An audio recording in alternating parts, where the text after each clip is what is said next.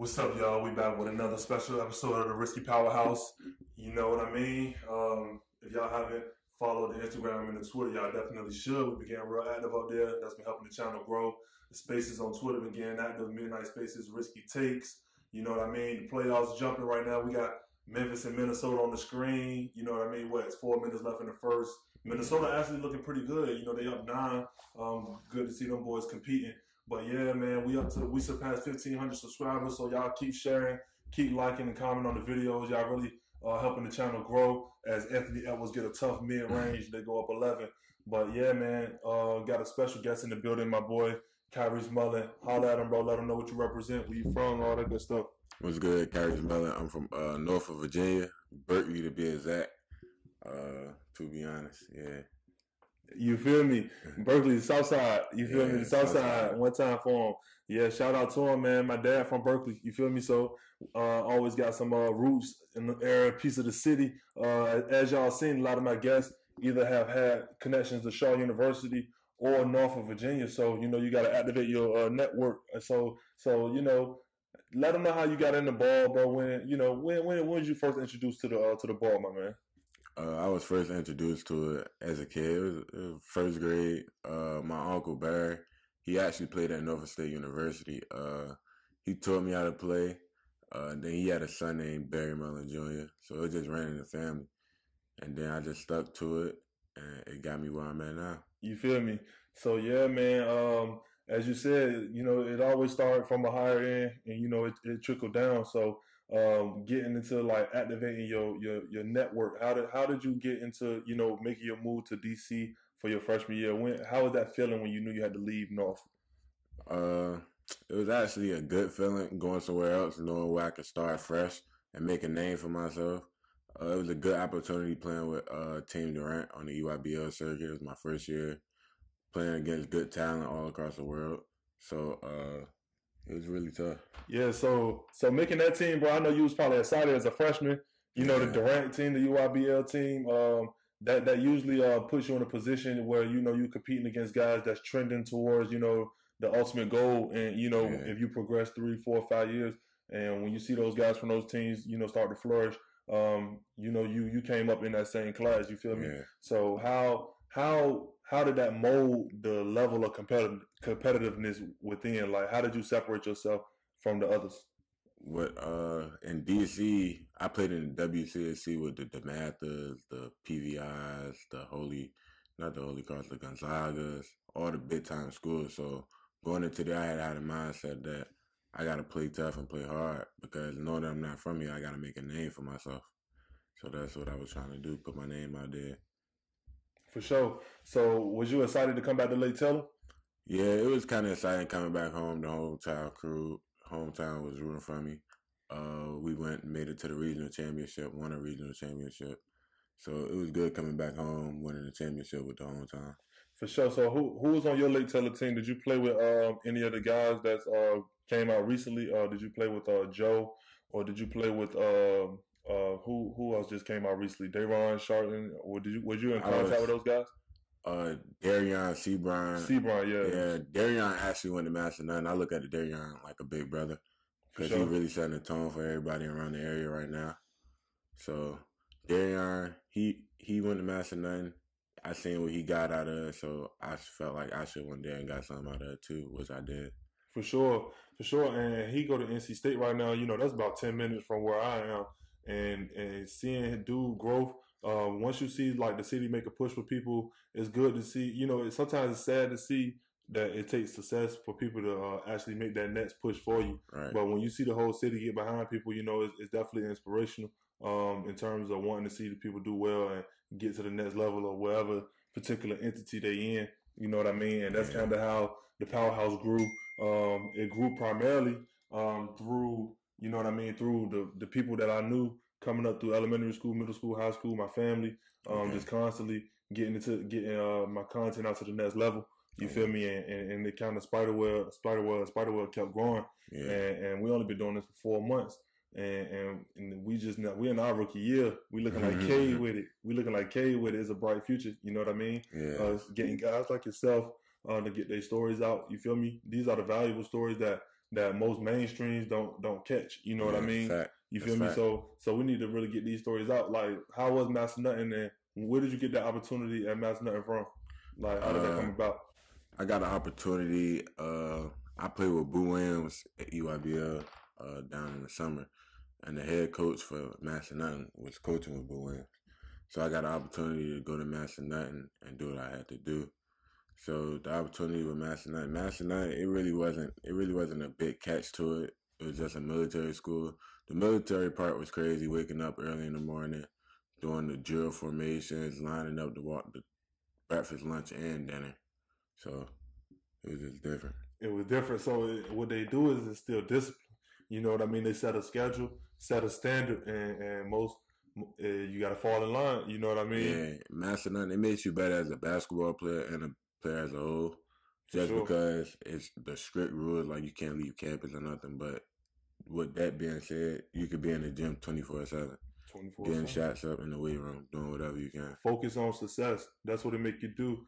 It cut out all of the extra stuff on the outside that can distract you, occupy time that don't matter. You know what I mean? Mm-hmm. And all your time goes into actually building towards tomorrow. Yeah. You feel me? Yeah. And that pay off. You know, now you are working out on a higher level. The season haven't started yet. You know, it's you know, we about to get into the semester come the summertime, and right now this is the grind time. So how the last couple months, how the last month been for you? You know, as you know now, you're gonna be at Hampton. Yeah. When I first committed to Hampton, it was love shown all around the city. Everybody was happy for me. I'm over at Hampton now, working out. Me and the guys, we just getting right for next season. We moving into a big conference, so we gotta play bigger, play stronger, and move quicker. The objective is to win, so we trying to go in there with a winning mindset. We just trying to take over. Take over for sure. And how did the Hampton opportunity come about? Like, what made you choose Hampton out of the other offers you had on the table? Hampton was actually my first offer, so I was rocking with them from the jump. He believed in me when nobody else did. When it was time to make my decision, Hampton was just on it. They was recruiting me. They were talking to me, coming out, flying out the games, reaching out heavy.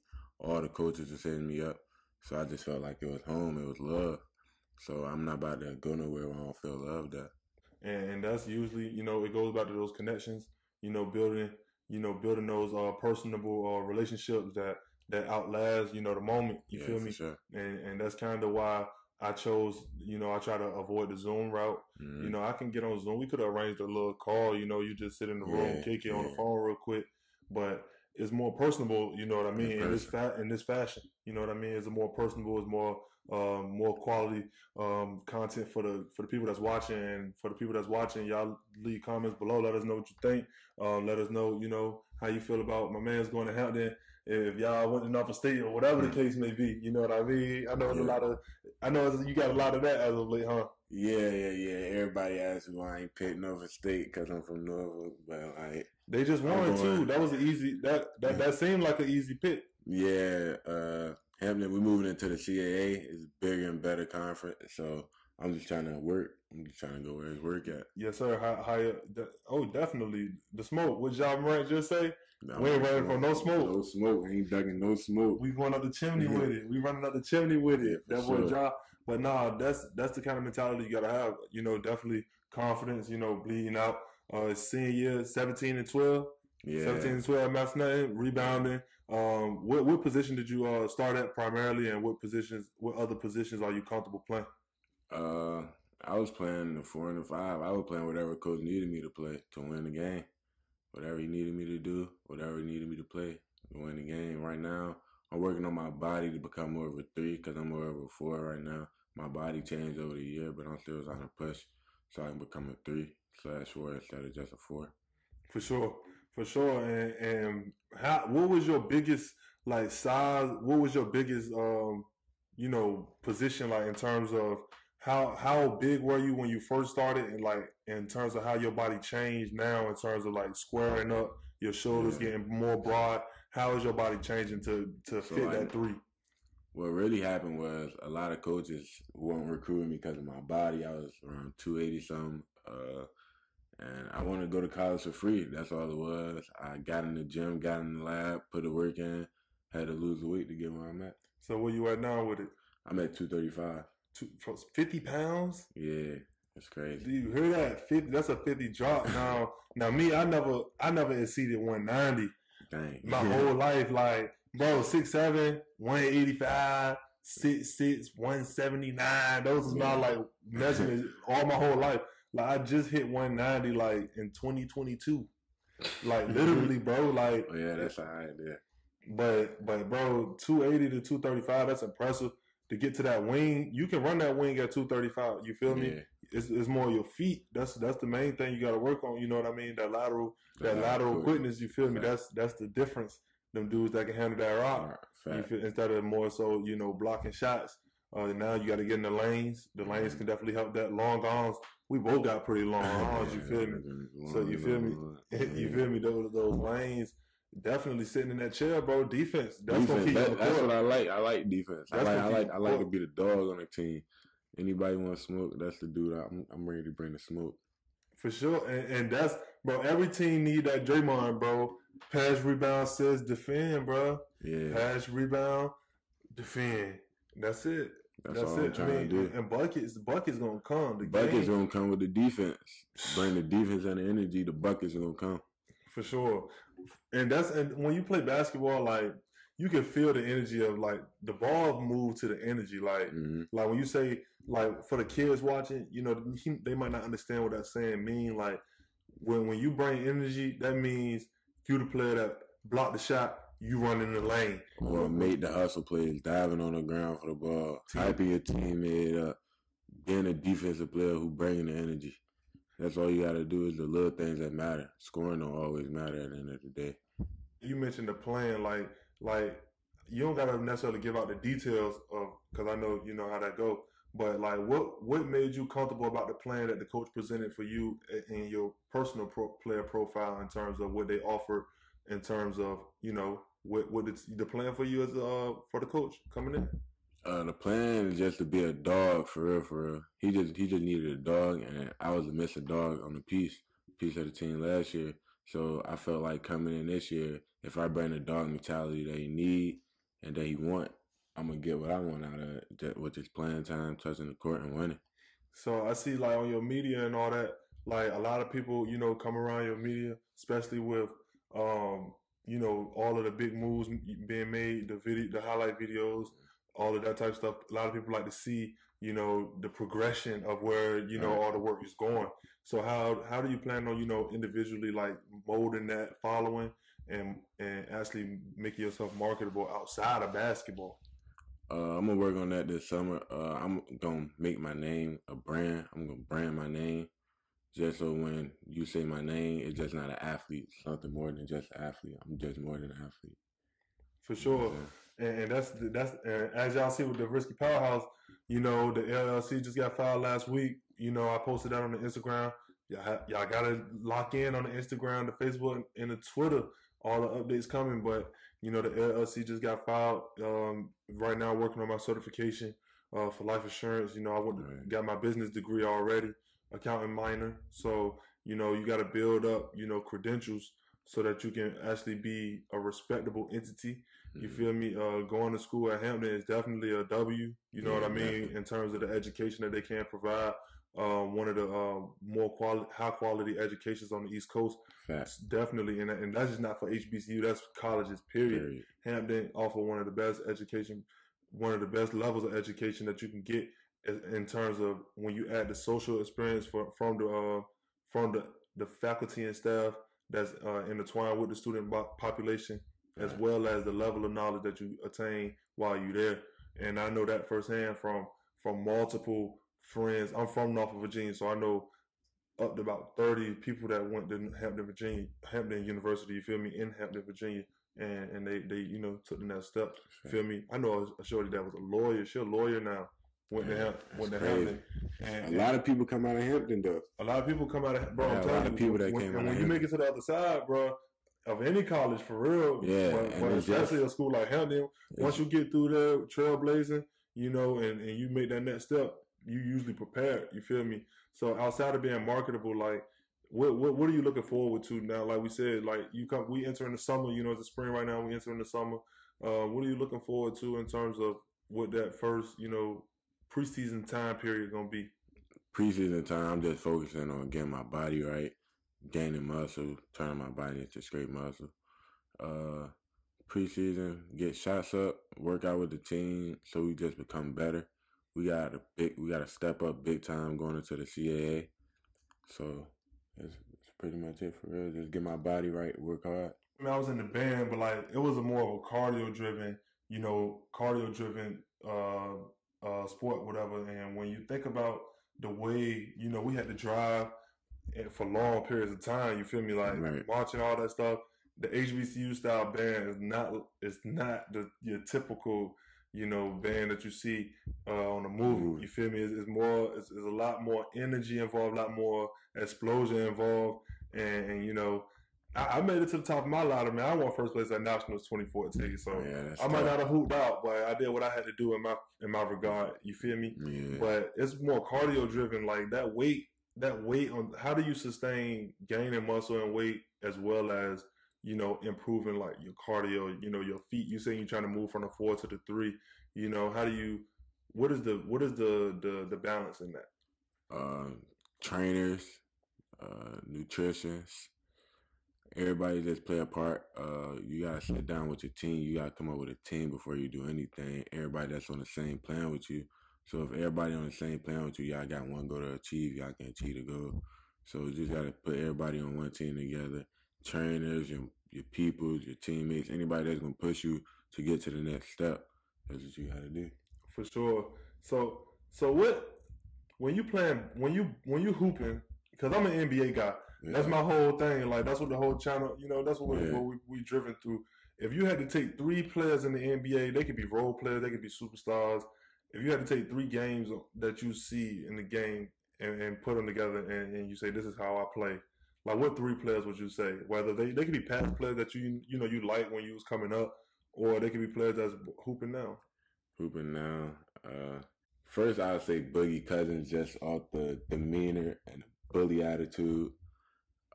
Second, I say Jokic because I can pass. I got a good eye. My third one, I don't know. I don't know about my third one. I don't watch NBA enough. I like college.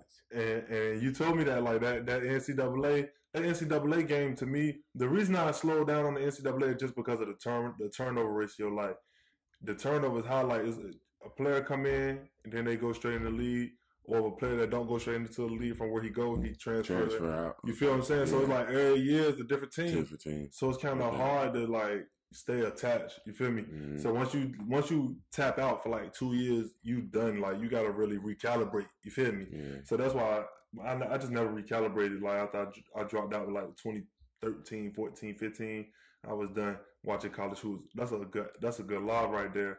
Yeah, we watching Minnesota versus Memphis. 9 minutes left in the second, 47-41.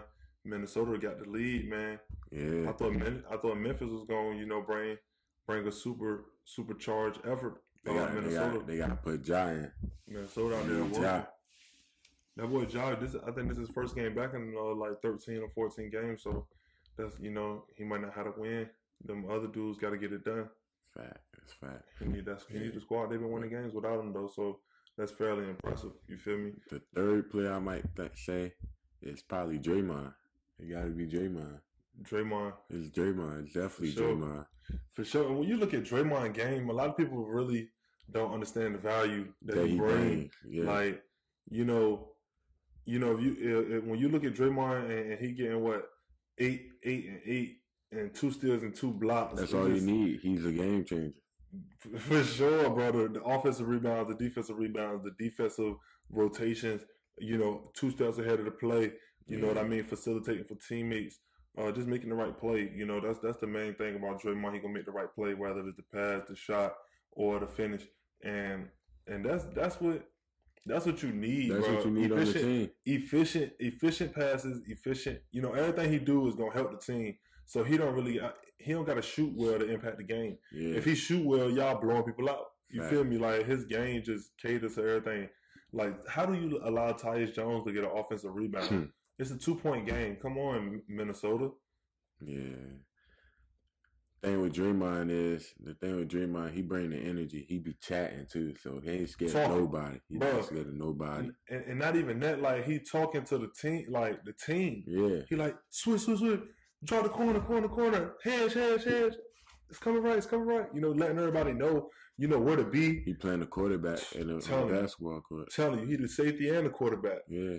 Dude be wilding. And that's one special thing about basketball. Like, it's a 5-man game, so even though you need your teammates, like each individual piece can make their imprint. You know, you can be the shooter, he can be the boarder, the rebounder, setting screens. He can be the off the dribble guy that set the floor up. Fact. You feel me? Then everybody bring a certain piece to the team. And when you bring it together, you know what I mean?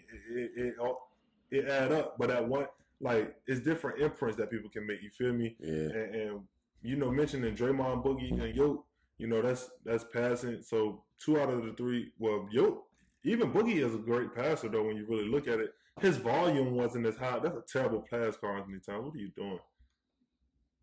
They throwing them lobs up. They just tied the game up. The house rocking. Ball again. The house rocking. With no job. No job, bro. No job. Defense. What you just say? Defense. Look, they get the steal, push the ball, throw the lob. Transition. You just called it, bro. Defense, man, create points. Look, Desmond Bain was on that left side screaming for the ball. He wanted that 3.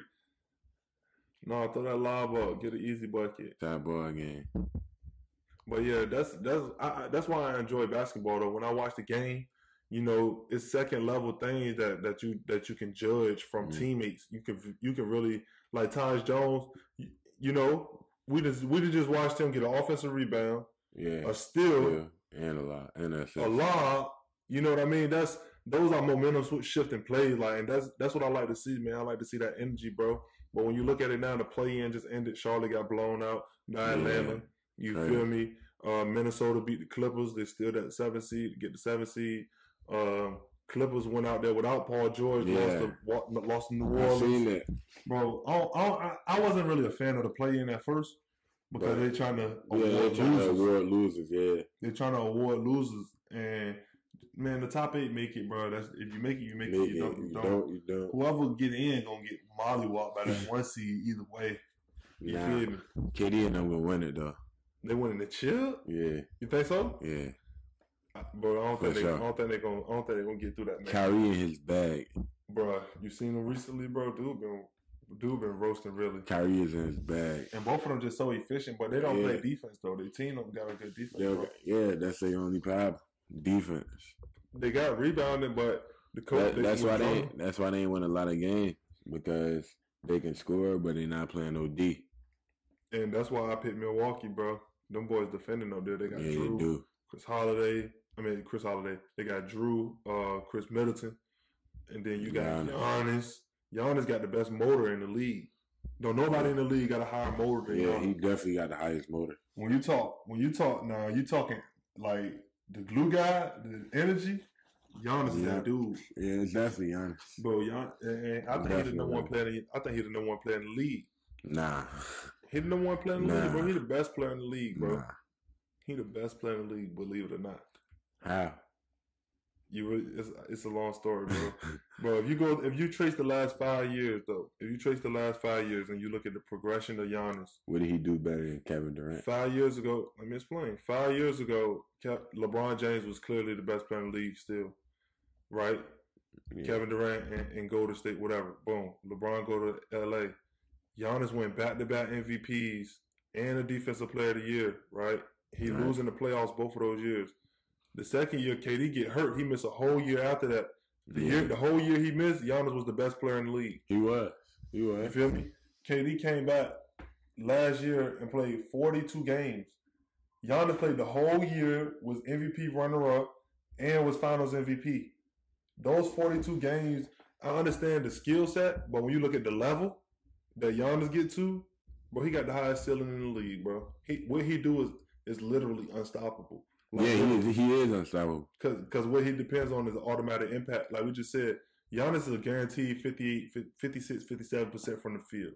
If his shot not hitting, he's still getting 13 14 rebounds. Fact. He's still getting 5, 6, 7 assists. Yeah. And he a better defender than everybody in the league. Yeah, he is a better defender. And that's why I look at, like, what he do for a 5-on-5 game, like Kevin Durant, this is how people stop Kevin Durant. They don't stop him, they stop everybody else. And they force him into a one-on-one game. With Giannis, you gotta drop 3 people. He demand a double team more often than anybody in the league. Yeah, he definitely do. And that's what you want for your superstar though. You just gotta run on the court and dunk. LeBron. Look, what was LeBron doing? LeBron had a way better jump shot, so I ain't holding him like yeah, LeBron had a better jump shot, but that's what Giannis just gotta run. The premises of LeBron's game, getting to that rim, in a rim. variety of ways, and it's not just him getting to the rim; it's how he do it. Yeah. Like, bro got finishes on the left, finishes on the right, reverses, and if you play 1-on-1, yeah, he gonna punch that thing. It's no 1-on-1 option, bro. Like, we're watching Karl-Anthony Towns right now. He's supposed to be the best player on the Minnesota team. He haven't commanded a double team the whole second quarter. He been in the game for like 4 or 5 minutes. He haven't got one double team. That's what you're supposed to do as the best player. That's the number one. The number one thing you're supposed to do is command a double team. Fact. So you can make the dudes like Patrick Beverly. Patrick Beverly should not be creating off a pick and roll, trying to dive down low and get a layup. Mm-hmm. That's not conducive. That's not conducive for winning. You want Pat Beverly spotting up. I want Pat Beverly playing defense, spotting up, making plays for others. Look at that. Look at what D-Lo. Look at that. Good defending. Them boys. That's great defense. They called a foul. Ooh, they called a foul. That was a tough one, but yeah, like, you don't want your role players. If coach say, Reese, we down 3 seniors tonight, Reese, I need you to start. I need 20 shots tonight. When you get that route, you got to go to work early. Right. First quarter, go to work early. As soon as you go to work early, they're gonna make an adjustment. First time out, boom. Yeah, we gotta do this, do that, zone, whatever, boom, boom. You get that route. You said you said Boogie, you said Draymond. Dice them up now. Boom, boom, boom. Done. And then now you open the floor for the playmakers to be able to attack closeouts to set you up to eat more. More facts. But Karl-Anthony Towns, man, he's trying to shoot threes, bro. Yeah, he be forcing. I need you to rebound. I need you to get blocks. I need you to dunk. Yeah. Put pressure on the rim, bro. And he don't do that. Yeah, man. I'm proud of you, bro. It's good to see, man. It's good to see you taking the next step, bro. I appreciate you coming on the Powerhouse, bro. Appreciate you. You know what I mean? Blessing the audience, you know what I mean, with your presence, bro. Definitely appreciate it. As the Powerhouse grow, you feel me? We trying to stay risky, man. Risky is the chance that every individual must take to get to the next echelon. And it's definitely gambles on yourself, you know, making the decisions you made, going to Master Tutton, you know, accepting Hampton out of any of the other offices, decisions you got to make that propel you to the next level, you feel me? And you just, know what I mean, stay down, you know, make sure you stay level. And that'll keep you pushing, bro. Know what I mean? Sure. Know what I mean? Right now we ain't got nowhere with it. This a new day. Yeah, you back at ground zero. Know what I mean? Tear down everything in the back of your mind. Fresh start, bro. Yeah. You feel me? And build this. Yeah, for sure. Freshman at Hampton University. You know what I mean? Committed to Hampton University. My boy Kyrese MULLEN. I'm Kendall Bishop. It's the RissKy Powerhouse. We about to tune into these playoffs, man. It's a 1-point game. Y'all be safe out there. We out of here.